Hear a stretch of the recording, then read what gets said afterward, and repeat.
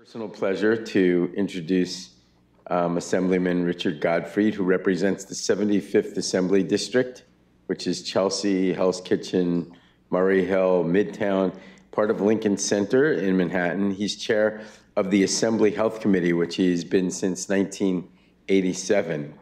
He is a major architect of New York's landmark managed care reforms, continues to fight for stronger protections for consumers and healthcare providers, and public support for universal access to quality, affordable health care. You all know him probably by the fact that he's been sponsoring a bill that would actually guarantee all New Yorkers health insurance and health coverage, the radical idea.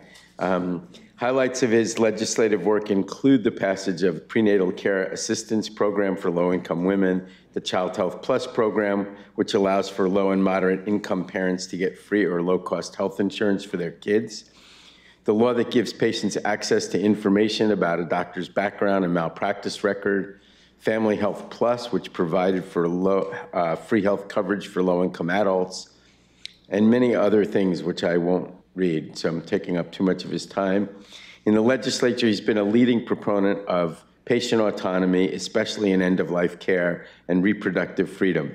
He also sponsors the New York Health Bill to create universal, publicly funded single-payer health coverage for New York State. He was elected first to the Assembly in 1970 at the age of 23 while a student at Columbia Law School. And Dick's been a really, really great supporter of the Institute, our educational programs, our service programs, and somebody who really understands in depth the healthcare issues in the state. We're fortunate to have him and to have him kick off our year's grand round. So Dick, thank you. Thank you.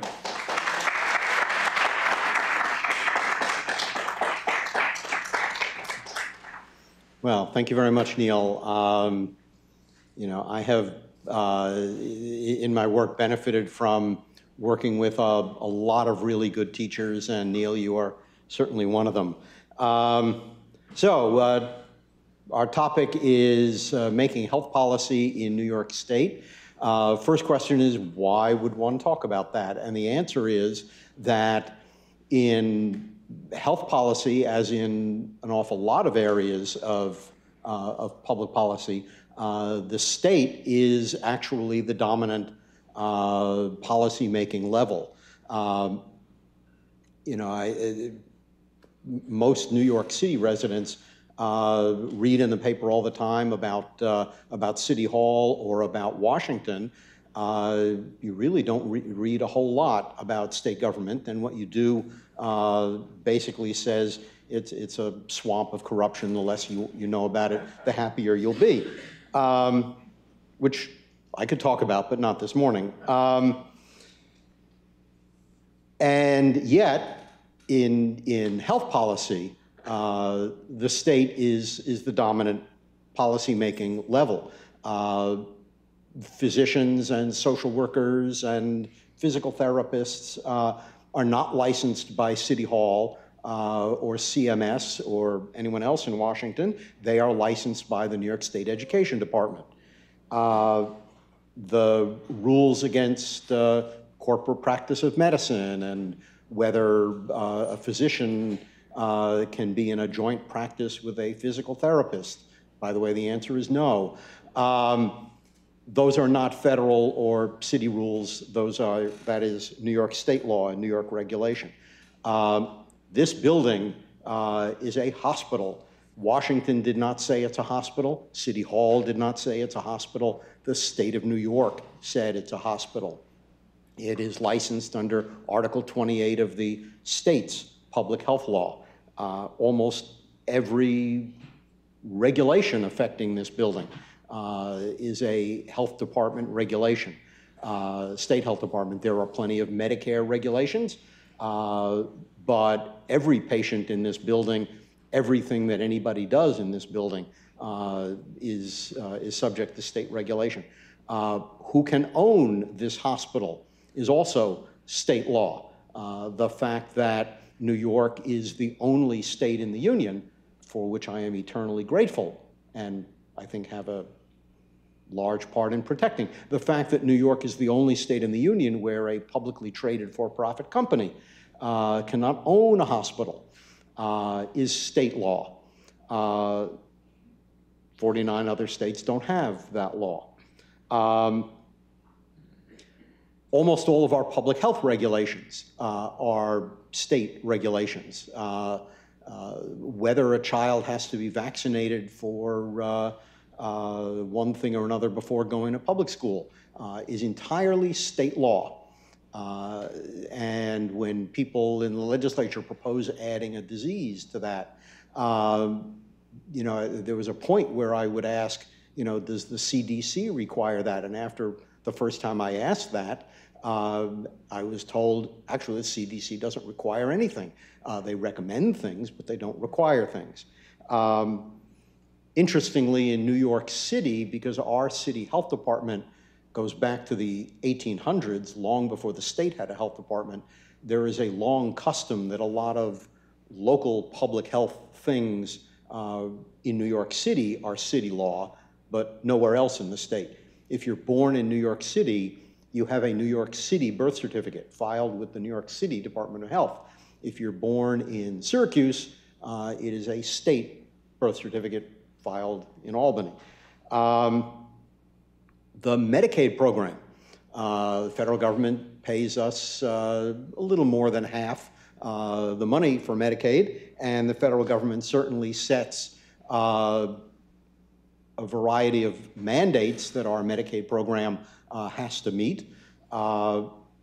But beyond that, the bulk of Medicaid regulations in New York, and I think in every other state, are state regulations.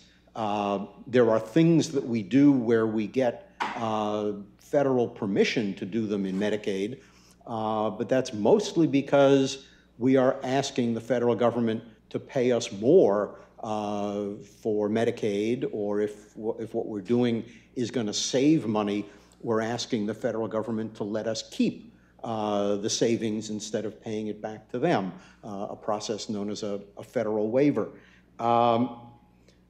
But if you're a New Yorker, if you're involved in healthcare in New York and you're wondering, you know, what's the future of Medicaid, you know, you wanted to know what Jason Helgerson was thinking until he left state government a few months ago.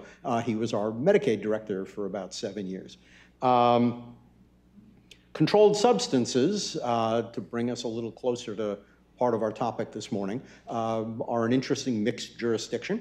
The federal government certainly does some very tight regulation of controlled substances. The fact that marijuana is a Schedule I substance, which means the federal government deems that it has no legitimate medical use, is obviously federal legislation, the 1970 Controlled Substances Act. New York has also a controlled substances schedule. It matches just about 100% the federal schedule.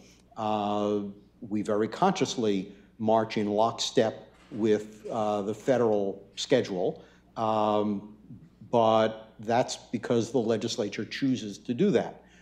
We could add something else to our controlled substance schedule, or drop something that the feds have on their schedule. We have never done that, and I doubt we ever will.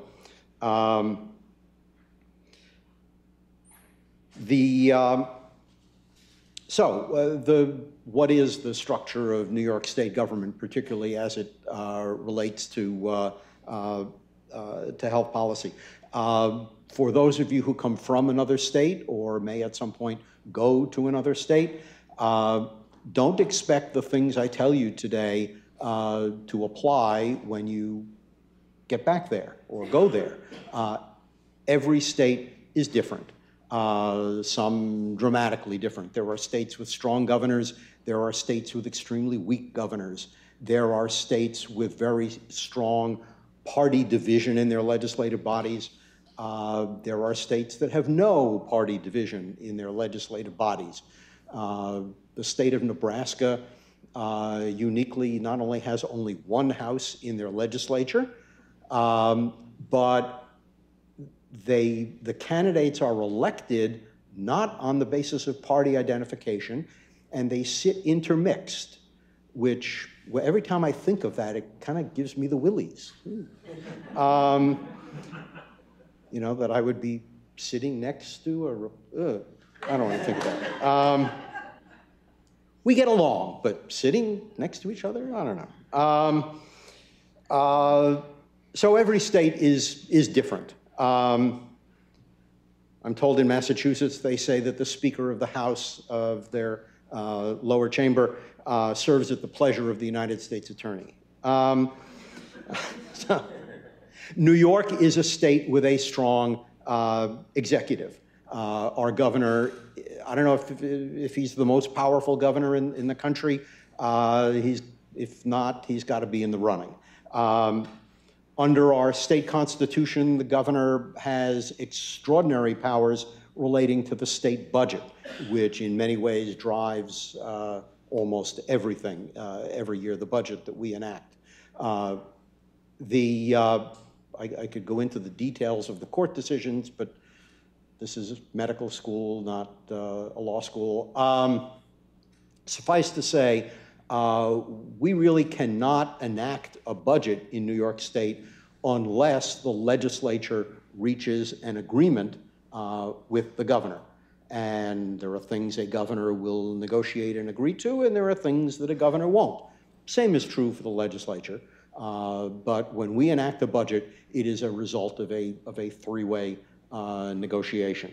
I think in almost every other state, if the legislature wants to enact changes in the budget that the governor doesn't like, they may have to override a governor's veto, but legally they can do it. We cannot. Regulations in New York State play an enormous part in state policy. The Constitution doesn't say it has to be that way, but that is how things have evolved, and that is particularly true in the area of health policy. The state health commissioner has some of the most sweeping regulation-making powers of anyone in state government. His authority to make regulations governing hospitals and nursing homes and community health centers is very briefly and generally stated, which means there's an awful lot that a health commissioner can do. In 1988 or 89, David Axelrod, the health commissioner, David Axelrod, not Obama's political consultant, using the fact that state law says he can make regulations to protect the public health, said, okay, we're not going to have smoking anymore in indoor workplaces and the like. A lot of us were delighted that he did that. Some people took him to court, and the Court of Appeals said, you can do almost anything, but that's really legislating, which resulted about a year or two later in the legislature enacting those regs. But it was, in some ways, a standout exception that the courts said that the health commissioner could not do something. I mean, he can wake up one morning and quarantine Syracuse if he wants. I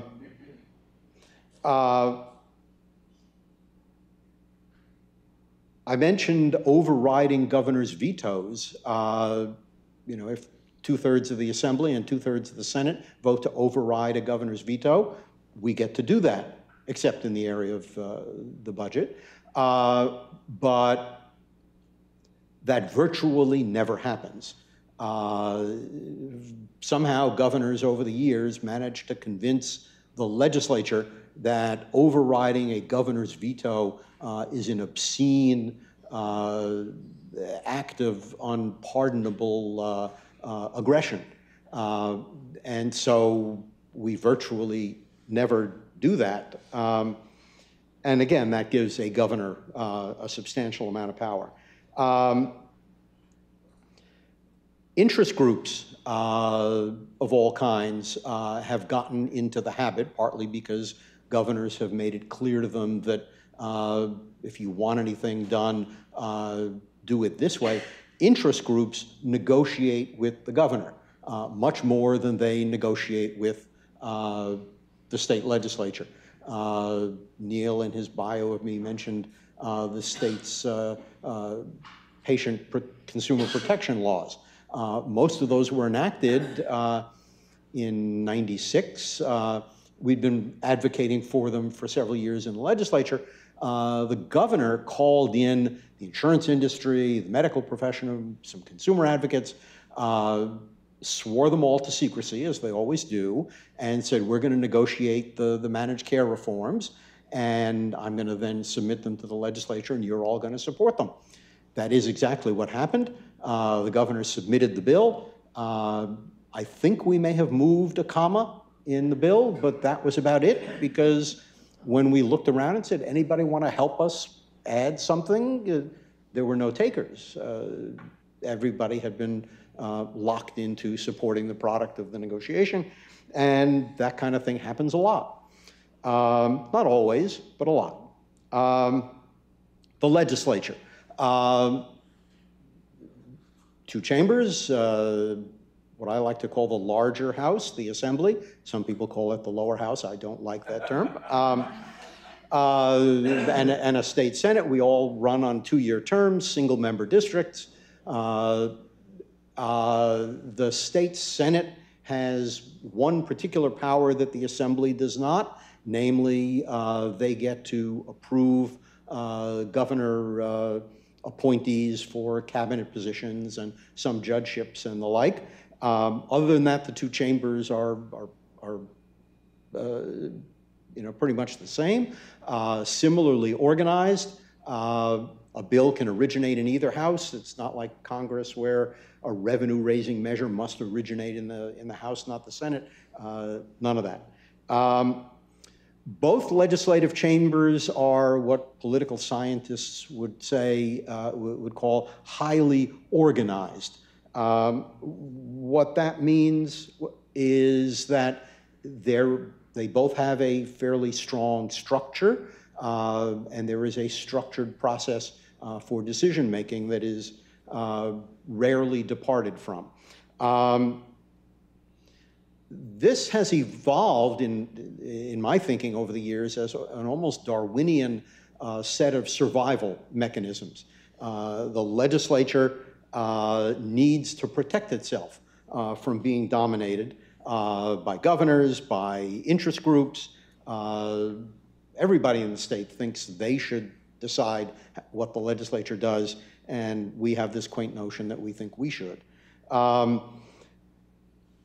A key fact about the New York legislature, which affects a lot of how we do business, is that we are, by the Constitution, both chambers, in order to do almost anything, have to have not a majority vote of those present and voting, but a majority of the whole chamber.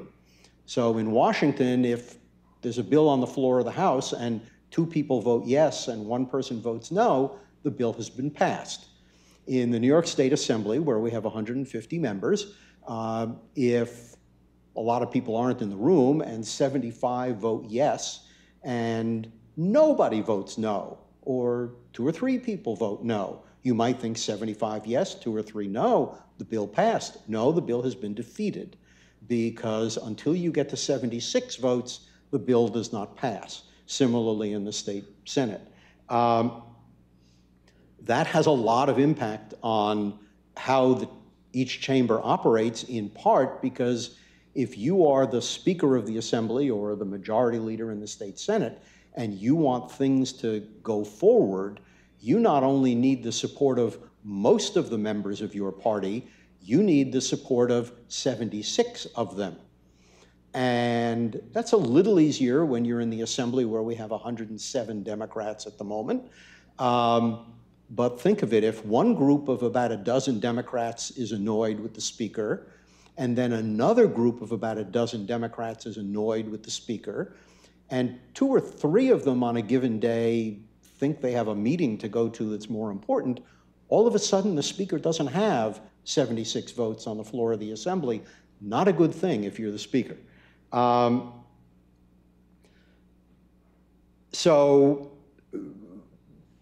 in both chambers, the majority party is very strongly internally organized.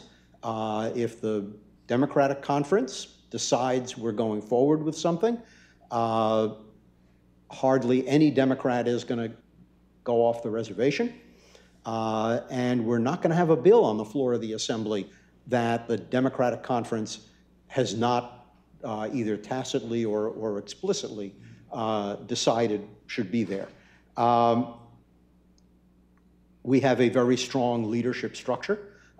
Committee chairs in the assembly have significant influence over what their committee does.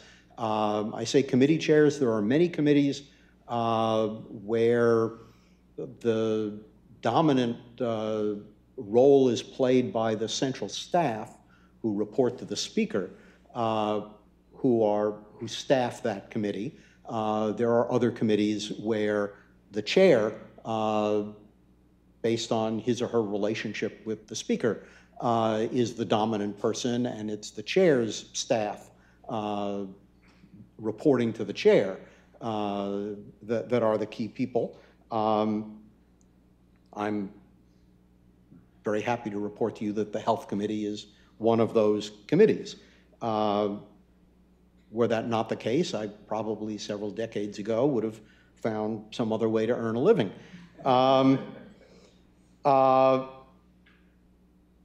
The majority party's leader, Speaker in the Assembly, Majority Leader in the State Senate, is responsible for helping to form the majority party's consensus position.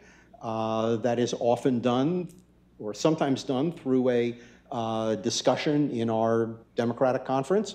It is most commonly done fairly informally because the speaker, if he's worth his salt, knows what his colleagues want and don't want, or would want if they knew what the issue was.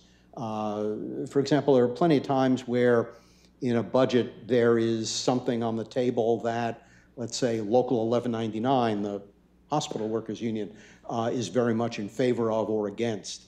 The speaker knows that he doesn't need to ask around among Assembly Democrats, should we go along with what 1199 wants? Because the answer is almost always, well, duh, of course. Another piece of health policy news. By the way, part of 1199's power is that they learned about 1990 or so that, and the hospital industry learned it as well, that while they may knock each other's brains out at the bargaining table, if they come to Albany totally united, and if they work with the majority party in both houses, there is very little they can't achieve. Some people are happy about that. There are some people who aren't. So the speaker helps form the majority party's consensus. Part of his job is to protect the interests of Democratic Assembly members or Republican senators for now, who run in districts where that are not safe districts, and there are some issues that you don't want on the floor if you're trying to protect people who run in marginal districts. The speaker also tries to prevent us from bringing bills to the floor that even a large handful of Democrats really hate.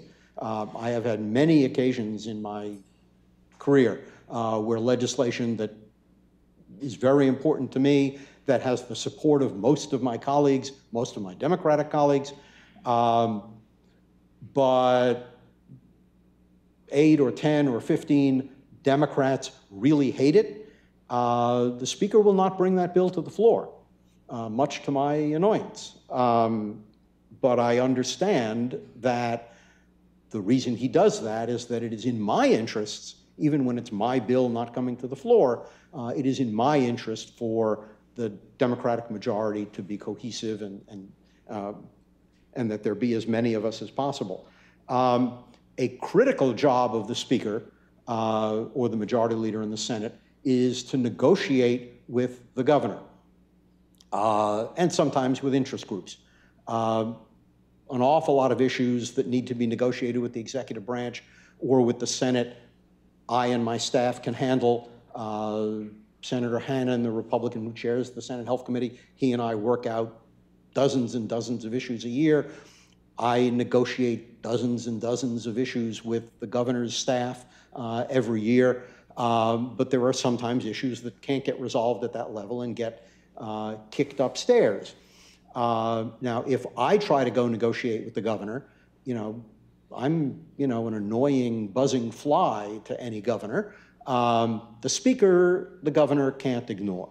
And so when I need my own, as the term is, not my term, of course, 800-pound gorilla, to negotiate with the governor, 800-pound gorilla, if we don't have a strong Speaker, I'm out of luck. Fundamental fact about negotiating. Nobody negotiates with somebody who can't deliver. If you want a Ford automobile, you're not going to negotiate price with a Chrysler dealer because he or she can't deliver you a Ford. Nobody's going to negotiate legislation with the Speaker of the Assembly if at the end the Speaker can't say, yeah, the Assembly will do this. And so when the Speaker comes back to the Democratic Conference and says, here's the budget package I negotiated, if we don't back him up, he is dead and we are dead. And so we do back him up. And that is a pretty fundamental issue or aspect of state government.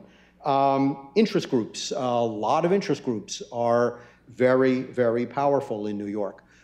Some of them, their power comes from campaign contributions. New York has very generous campaign finance laws, shall we say. Many of them derive their power from having a large public following. The pro-choice movement derives its power in New York largely on that basis. But many have their substantive power, particularly in the area of healthcare, because legislators, by and large, understand that we are enormously ignorant and we don't really want to screw things up. And so when the medical society comes to us and says, if you let certified nurse anesthetists do all the things that they want to do, people are going to die, and one of them might be you, that scares the pants off us. Not me, because I support the nurse anesthetists, but it's a going against the medical society on a clinical issue is very difficult. So let's talk about medical marijuana. I'm going on longer than I wanted to. So I first introduced the bill in 1997 after California adopted medical marijuana through a referendum. Let's talk about substantive law a little bit. Neil asked me to talk about this a little. Under federal law, marijuana is a Schedule I controlled substance, which means it has no recognized legitimate medical use, which means, among other things, if you possess it, it's a crime.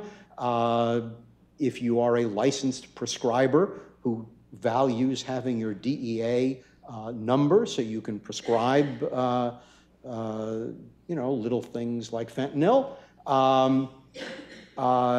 you will obey the federal prohibition on writing what is called a prescription, a very important word for a Schedule I substance. If you are a pharmacy and you want to be able to sell fentanyl, along with the beef jerky and the children's toys and school supplies, you cannot dispense a controlled substance, a Schedule I controlled substance. And therefore, what California did, and what every other state that has adopted a medical marijuana law, including New York, is that we avoid those words. We don't call it a prescription.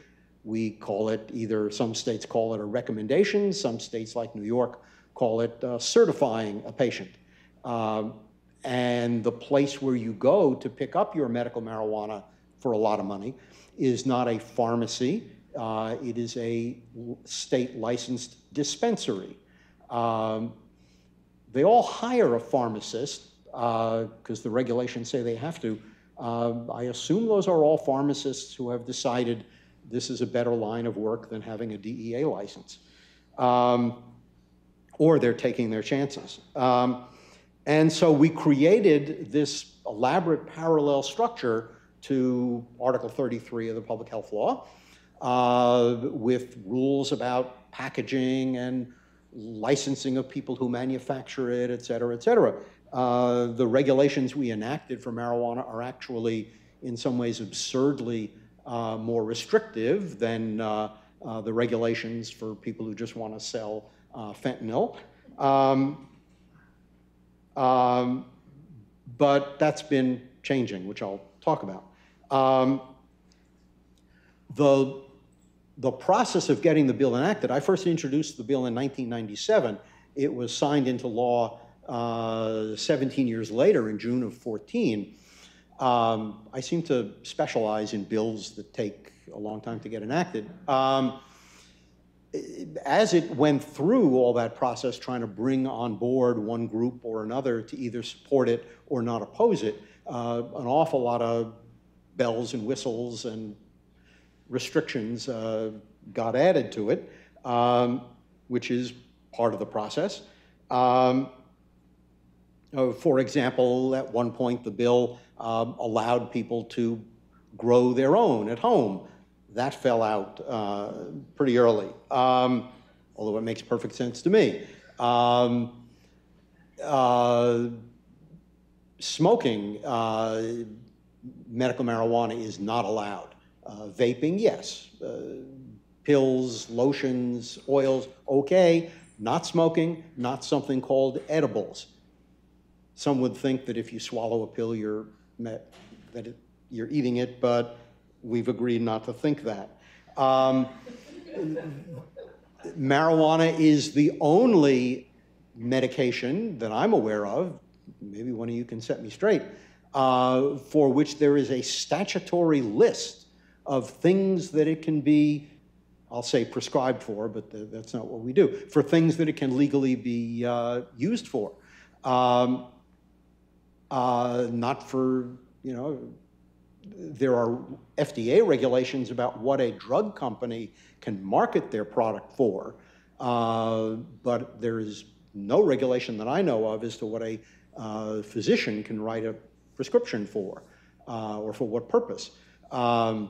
You might get sued if you damage your patient, but there's no law that says you can't write a morphine prescription for a bad hair day or a stubbed toe. Don't do that, but there's no law that says you can't do that. But there is a restricted list of conditions. We did get language that allows the health commissioner to add to that list, which we'll talk about a little later. Took a long time to get the bill out of the health committee that I chair, because a lot of my colleagues didn't want to vote for it. It took several years both to get it out of the health committee and to the floor of the assembly, because there were 2 or 3 other committees it had to go through, and to be taken up for a vote and pass in the assembly. That was, I guess, sometime in the early mid-2000s, which I think is an illustration of the fact that while as a committee chair, the committee will almost always do what I am recommending, not always, not often enough. It became clear as the process went on that, well, obviously for any bill to become a law, you need it to pass not only the Assembly but the Senate and get signed by the governor. It also became clear that if we had either of them, that would probably bring us the other. Because certainly if a governor says, this makes sense, that gives it a lot more credibility than just me saying it makes sense. So we put a lot of effort when Eliot Spitzer became governor in '07 to bringing him on board. We met constantly with people on the health department staff, including the health commissioner, Richard Daines, a wonderful individual, by the way, who I miss every day. He died shortly after leaving as health commissioner. We got a lot of recommendations from the health department that we put in the bill. We got recommendations from, or demands, I suppose, from the governor's counsel's office, the councils who work on health issues, and the councils who work on criminal justice issues. Virtually anything that the governor's people said they wanted in the bill, we did. Because we were really, partly because they were reasonable, didn't do any real damage, but also because we really, really, really wanted the governor on board. In '08, we were really close to getting this done for two reasons. Number one, in early '08, we had done everything that the governor's people asked us to do. It was pretty clear that given a little time, they would be on board. Then March 10th, 2008 happened. Some of you may not be old enough to remember that, but that was when Eliot Spitzer got caught patronizing prostitutes and 2 days later resigned as governor. And an awful lot of things that he was on board with kind of went down the tubes. Medical marijuana with it, because while David Patterson, who was the lieutenant governor, who became governor, had been a co-sponsor of the bill when he was in the state Senate, once he became governor, he was rethinking and re-examining a whole lot of things, and medical marijuana was one of them. In the state Senate, interestingly, we were virtually there. Joe Bruno, who was the Republican majority leader at the time, was asked by the press what he thought about medical marijuana. He said a couple of sentences, and I was trying to find it on my thumb drive and couldn't. It makes me nuts. A nearly poetic couple of lines about medical marijuana and why we should be doing this to help people who are suffering. I would have loved to have been the author of that paragraph. And it was like, wow, this is going to happen. In June of '08, the Supreme Court came down with a couple of decisions. One very good, which said that if a physician in a medical marijuana state issues a certification, quote unquote, for medical marijuana, as long as you don't call it a prescription, it is a First Amendment act. And you have an absolute First Amendment act right to issue such a certificate. And the federal government can't lay a glove on you. But the Supreme Court also said, in a fairly vague decision, that yes, the federal government could regulate this sort of thing. Now, this was in early June. The legislature adjourns in late June. By around July, August, people had thought enough about that court decision to realize that it did not shut down state medical marijuana laws. But in the first week or two after that decision hit, a lot of people thought, oh, I guess that's the end. There's nothing we can do about it. And so the state Senate, which was, I think, on the verge of saying, yeah, let's close a deal and pass a bill, said, oh, that's too bad. I guess we can't. And so '08 came and went. For the next several years, nothing much happened on the issue. Public support slowly built. In the 2012 to 2014 period, a couple of things happened. The main thing that happened is that the state Senate, Republican majority, pretty much came on board and ultimately did come on board. Why?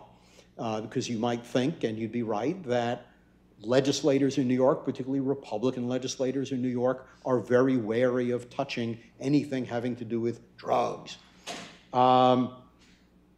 Three things. One, I had very little ever nice to say about the fact that a handful of Democrats in the state Senate broke away from the majority and formed a coalition government with the Senate Republicans, a group called the Independent Democratic Conference, or IDC. But they did. One of the Democrats who joined that coalition with the Republicans was Diane Savino, who was the Senate sponsor of the medical marijuana bill. Suddenly, we had a prominent majority coalition member of the state Senate as the lead sponsor on the medical marijuana bill. And she was very, very committed to it and just worked her butt off, bringing on one Republican senator after another, supporting the bill. Second thing that happened, capitalism. There are some very big companies in the marijuana world, at that point in other states. They started coming to New York and hiring lobbyists and telling Republican legislators how wonderful it would be if they could be doing business in New York. I assume a fair amount of campaign contributions were provided. In any event, as that phenomenon grew, the Republicans became more and more open to medical marijuana.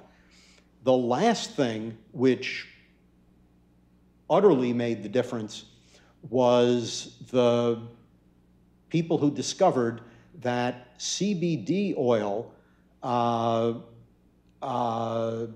cannabidiol, an extract of marijuana with virtually zero THC, the stuff that makes you high, discovered that CBD oil has an almost unbelievably dramatic effect on virtually eliminating seizures among young children with a variety of epilepsy called Dravet syndrome.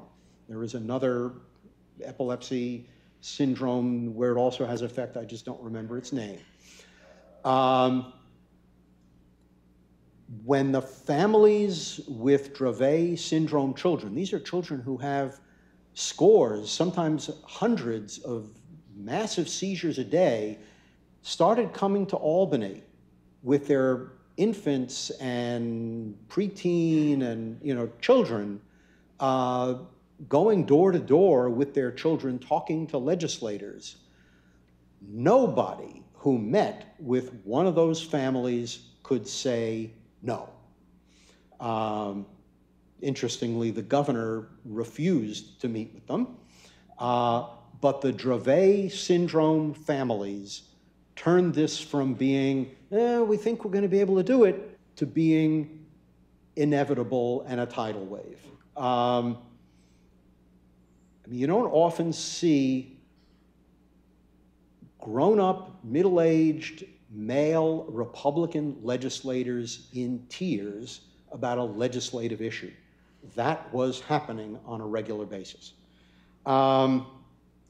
So late May, it becomes clear that both houses we've negotiated a bill with the Senate. It's about to pass both houses. Everybody knows it. So Diane Savino and I get a phone call from the governor's office. I guess it was one of the last days of May.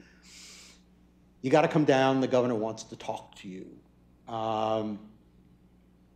It was one of my most unpleasant experiences in the legislature. The governor was really ticked off. He didn't like the idea of medical marijuana. He thought it would be like, the downfall of civilization.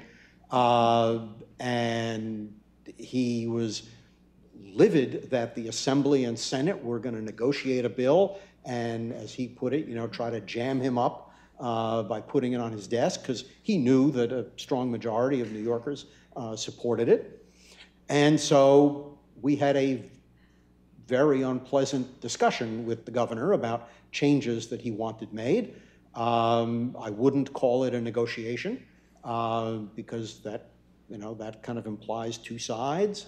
So Diane and I go back upstairs from the second floor where the governor is to the third floor. We talk to our respective legislative leaders. A lot of what the governor wanted we really didn't like, but felt we could live with. There were a couple of things that we really didn't want to do. Fortunately, on the assembly side, some of the things that I really didn't want to do, the speaker and his people really didn't want to do, like restrictions on, if you've ever had a criminal record, could you work in the medical marijuana industry? The governor wanted a complete ban on that. That really offended the Assembly's criminal justice people. And while I could not stand up to the governor on issues like that, the speaker, my 800-pound gorilla, could. And thanks to his backing on some of those issues, we were able to negotiate not as good a bill as I would have wanted. It still had some things that I really didn't like. We were able to negotiate a bill.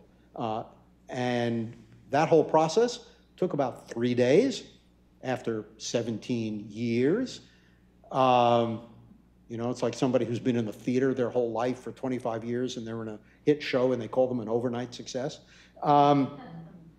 It took about 3 days to nail this down, from the first nasty conversation to a three-way agreement on a bill.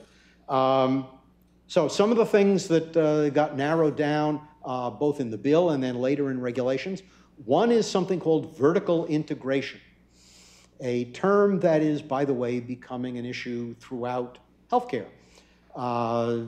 In antitrust law, there are two kinds of integration of an economic unit. There is horizontal integration, where a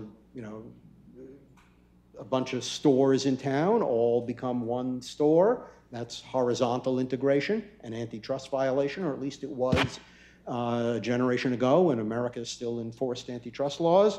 But there is also something called vertical integration, where the manufacturer and the distributor and the retailer are all one economic unit. There is almost nothing that you buy that comes from a vertically integrated market. In many areas of the law, vertical integration is prohibited. In New York, you will never see a Budweiser bar and grill, because if you make alcohol, you may not retail alcohol. You will never go in America, well, not at this time. For the past couple of generations, you don't go to an MGM movie theater, because if you make movies, you may not own theaters. You may also not distribute movies, which is why when you go to the movies, you see all those names of, a so-and-so film distributed by so-and-so. The governor wanted vertical integration in marijuana. I don't know why, doesn't make sense to me, but he was very insistent on that, and believed that the language that he put in the bill would require vertical integration. So what we call a registered organization, the things we license, would both grow the plants, process it, ship it from the processing plant to the dispensary, not by hiring FedEx or the Brinks Company. They had to own their own trucks and hire their own drivers, and deliver it to a dispensary that they own. And that's currently the law. And they insisted on that being in the bill. They insisted that a registered organization could only have up to 4 dispensaries. And so today we have 10 registered organizations. They don't all have their full 4, but they're moving there, which means in a state of 20 million people, there are 40 places where you can get medical marijuana. I would say within a short walk of where we are standing today, there are 40 places where you can buy fentanyl and morphine right next to the beef jerky. But not medical marijuana. There are limitations in the law. Well, there's authority in the law for the health department to limit the form that it can take, the pills, the oils, what percentage of this ingredient and that. The governor insisted that the certification could be written only by a physician. Now, in New York State, fentanyl can be prescribed. I don't know why I keep liking talking about fentanyl, but, well, you know why. A physician can write a prescription for fentanyl, so can a nurse practitioner, so can a physician assistant, so can a midwife, or a podiatrist or a dentist. Under the medical marijuana law, the governor insisted it could only be written by a physician. I have spent a lot of time and effort in the legislature lobbying for legislation for the nurse practitioners and the PAs. I was able to get him to agree to say that nurse practitioners could write a certification if the health commissioner, a year or so later, issued a regulation allowing that. Couldn't get him to agree to PAs. I don't think he fully understood what a PA does and what their legal authority is. Hardly anybody does, unless they're a physician or a PA, or me. Or the chair of the Higher Education Committee, where licensure laws go.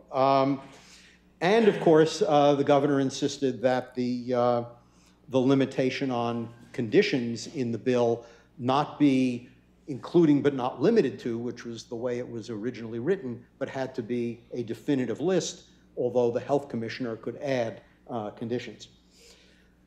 Fortunately, since the start of 2016, when the law took effect, the Cuomo administration has done a dramatic turnaround in its attitude towards medical marijuana.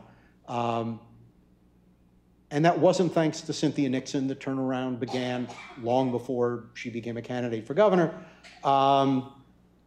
It happened, I believe, because apart from the fact that an awful lot of people in the administration just understood that, duh, this makes sense. But it became clear that civilization was not ending because we had medical marijuana, and it became also very clear that more and more and more of the public strongly supported medical marijuana and was kind of annoyed that the law was so restrictive. And so a couple of things happened. One is, as soon as he had authority to do so, the health commissioner added nurse practitioners. Well, not as soon as, but soon after. He then did something else, which to me was eye-opening. He said physician assistants can write a certification for medical marijuana. Now, the statute said he could add nurse practitioners, didn't say PAs. He was willing, Dr. Zucker, to look at the PA licensure statute, which says, notwithstanding the provision of any law to the contrary, comma, words that are often found in New York law, they are magic words, comma, a physician assistant may do basically anything a physician can as long as it's under physician supervision and the physician is qualified in that field, blah, blah, blah. Dr. Zucker looked at that and said, notwithstanding any provision of law, that includes the medical marijuana law. So I can issue a regulation that says, guess what? PAs can write certifications for medical marijuana. The fact that he was willing to take that circuitous route to bringing in PAs, to me was just amazing. First of all, I was delighted that he was being nice to physician assistants, but also it showed a dramatic, to me anyway, shift in attitude towards medical marijuana. They added PTSD to the list of conditions. About a year ago, they added chronic pain to the list of conditions with a very loose, you could call it, definition of what chronic pain is. Now, all along, if you had severe pain that was associated with one of the dozen listed conditions, marijuana could be prescribed for that pain. But if it was just pain from a condition not among the dozen, you're out of luck. But the commissioner used his authority to add conditions to the list, to add chronic pain. And I guess, I don't know, a couple of months ago, they took a further step and added acute pain. So basically, serious pain is now medical marijuana certifiable. I never would have thought that would happen in June of 2014. How did this happen? This happened, again, because, well, I've already said how it happened. So I'm going to stop. Want me to take questions? I'll do that for as long as people are willing. I have a question. Yeah. If the presidential election had gone another way, I would have said it would have been done by now. That didn't happen. Jeff Sessions is a prohibitionist on this and some other things. There may well come a point in the next couple of years where Congress really pushes the envelope and gets this done. Congress has enacted legislation that basically says the federal government shall not use its resources to interfere with any state medical marijuana law, or I think it also applies to adult use marijuana. You would think 30 jurisdictions, which I think is what we're up to now, would be enough. What will be enough, I don't know. But certainly at the federal level, except for the executive branch, we are moving in that direction.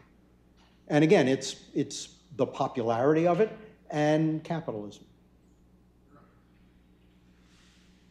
And the fact that it works. Well, yeah, and that's part of the popularity. I think, frankly, I think the popularity may have more to do with it than the clinical effectiveness. But I think the clinical effectiveness helps with the popularity. Hi. I was hoping you could comment on what you anticipate the impact will be on progressive legislation given the results of the primary yesterday overturning many of the IDC seats. Yeah. The particular individuals who got elected may not be the key thing. Political perception, which I guess began with the Sanders campaign getting as far as it did, and then the Ocasio-Cortez primary back in June, combined with these primaries, I think will help pull politics somewhat to the left. What will be much more important will be if in November we elect a Democratic majority in the state Senate. That will be, I think, enormously dramatic for a lot of issues. Yeah. With the June 2018 approval of the Epidiolex, the cannabidiol product, do you anticipate any changes with the scheduling of cannabis or cannabidiol?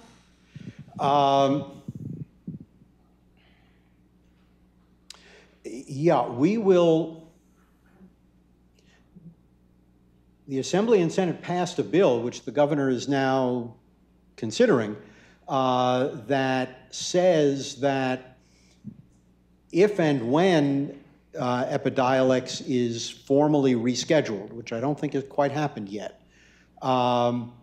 then we give the health commissioner authority, which we have almost never given him or her authority, would have authority to administratively reschedule that product and its active ingredients under New York law.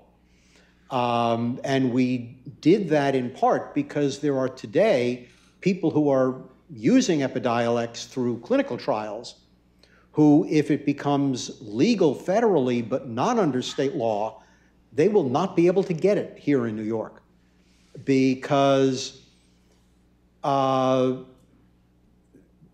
their doctor won't be able to write a prescription because it's no longer covered by a clinical trial, and it's still a Schedule I drug in New York, even though federally it isn't. And so we need to do something to untie that knot.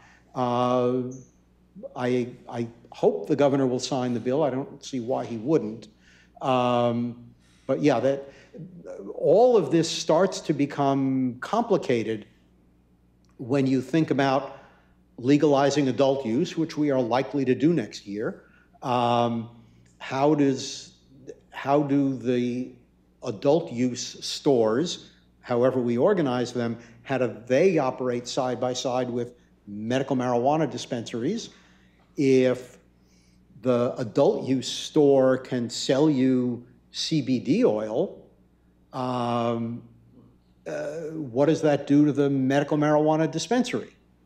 You know, arguably the CBD oil won't be medical grade, but a lot of people aren't going to care. I mean, people who for years were buying marijuana on the street to deal with their chemotherapy problems, they weren't worried about whether it was medical grade marijuana. And of course, the whole federal Schedule I or not business continues to be something to try to sort out. But yeah, Epidiolex, assuming it will shortly be completely kosher at the federal level, we need to do something in New York to make it available. Dick, just one question about the role that community health centers play and the sort of conundrum that we have with our requirement to abide by federal guidelines, and the fact that many of the patients that we see in these settings are asking us to certify them. So I'm just wondering if you could comment on that, and then maybe a little bit more generally what you think the role of physician leadership can play to sort of advance some of this going forward, because there still are a number of reluctant physicians in the system, and what role I think the state legislature and the commissioner could play in getting more people on board. Sort of, you know, in some ways it's reminiscent of the early days of HIV, where there's sort of reluctance of a lot of physicians to treat patients, care for them because of whatever biases and prejudices they have. Yeah. Well, first of all, it has been crystal clear all around the country that while a physician, whether sitting in a private office or in a community health center or in this building, can write a medical marijuana certification and nothing bad will happen. This has been going on for over 20 years now. It goes on today in 30 states. It goes on thousands of times, well, maybe a week, in New York. It goes on at Mount Sinai on a limited basis because of their choice. But if, you know, Mount Sinai, I'm told, will only write a medical marijuana certificate for cancer pain. Well, if you're not going to go to jail for writing it for cancer pain, why would you go to jail for writing it for chemotherapy treatment or HIV wasting syndrome? The answer is you wouldn't. And the National Association of Community Health Centers, why they are putting out, you know, kind of nervous Nelly advice like that, I can't fathom. I think people got over that many, many years ago. The physician community has enormous political power, both as individuals and as an organized body. Often, I mean, the medical society is often well to my right, which annoys me, but, you know, it's a free country. Physicians can be very influential. I remember years ago, we had a bill to add chickenpox to the list of vaccine requirements. It was on the verge of passing the assembly. It had come out of the health committee. It was almost on the floor. One of the top staff people to the speaker, who, you know, advised him on health stuff, his kid's pediatrician told him that he didn't think the evidence was really in yet on the chickenpox vaccine. We should wait a year. He said that to the speaker. That was the end of it. A year later, fortunately, his kid's pediatrician said, you know, I read a couple of articles. Yeah, it's ready. Done. So, you know, I often say some people find it appalling that a random pediatrician somewhere in Guilderland a suburb of Albany, can hold up state health policy for a year. I actually find it kind of charming. So physicians need to talk to their legislators. You know, we don't bite. And I think physicians will find that legislators are eager to learn from them. So, you know, thank you. I think I've been working with the legislature for, I don't know what, 35 years. Every time I listen to you, I learn a lot of new things. And I learned a lot today. So thank you, and thanks for continuing to, you know, push the envelope. I think it's without folks like you in progressive positions, I don't know where we would be right now. And just hearing and talking to you in preparation for this, I think we have a lot of work to do to get the community health centers on board, and we're gonna, we had decided already that we were gonna get our own legal opinion on this and see if we could start to move some people in this direction. For those of you who don't know, the National Associations basically come out and very, very strongly and told all of the people that they would be in dire danger of losing their federal funding if they in any way even suggested to people that they should be thinking about medical marijuana. They can't certify people, they can't prescribe, they can't even recommend. And the only thing that they suggested we do is document if a patient comes in and says they're taking it, at least we can document it in the clinical record. So based upon our discussions and stuff, I mean, and the things that we've been looking at, we don't really see any rational basis for that. So we'll get some legal opinions and see if we can't move the ball forward with community health centers. So thanks. Thank you.